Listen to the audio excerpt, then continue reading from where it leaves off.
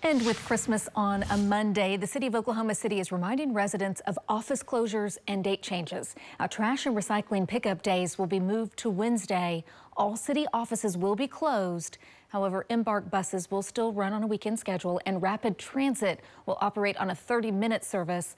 Both rides are offering free fares.